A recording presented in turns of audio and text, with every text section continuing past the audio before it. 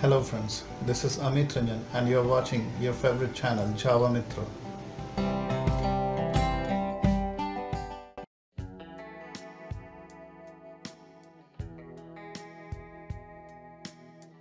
What is collection? Collection framework provides set of classes and interfaces that represents functionality of different collections, like set, a collection of unique items; map, a collection of key value pair; list, a collection of objects. The object may be repeated, the values may be duplicate; hash table and vector. These two classes are legacy class. It provides a unified model to perform basic operation on all these collections. So if collection is there, the basic information is just like adding some object, removing some object from the collection. Iteration, if you have a lot of items in a collection object, then how to iterate and fetch all the objects. Java.util package provides classes and interfaces. So if we want to use collection frameworks, classes or interfaces, we need to import java.util package, because all the classes and interfaces are inside the java.util package. Core of collection framework, there is an interface named collection. So there is an interface named collection. This interface provides methods that support all collection. That means whatever classes and interfaces we will use in collection framework will have following methods, like adding some item, add method there. If you have already a collection and you want to add into another collection, then you have add all method. So add method is used to add an item in a collection.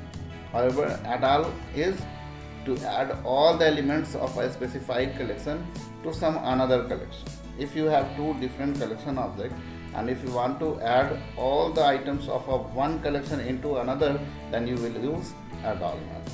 The signature is here, public boolean add all and collection. Remove, and remove is to remove an element or a collection. Okay, so there is two different flavor. First one is remove, to remove one item, and remove all to remove a collection from another collection. Retain, retain is something different.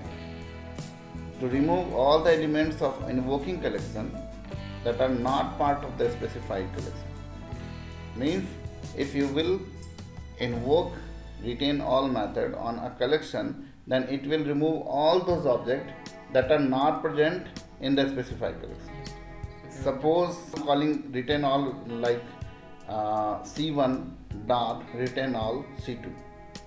This means the items that are not part of C2 will also be removed from the C1. C1 dot retain all C2. That means the items that are not existing in the C2 will also be removed from the C1. Contains method is to search an item whether it is present in your collection or not. To search an element, you can call contains method, and to search a collection within another collection, you need to call contains all method. Size, to get the size of the collection, how many elements are present in your collection object, you can get with the help of size method. And clear, to remove all the elements of collection. If you have a collection with a lot of elements and you want to remove all the elements at once, then just call the clear method. It will remove all the items from your collection object. Iterator method is there to get an iterator reference. I will talk about it later.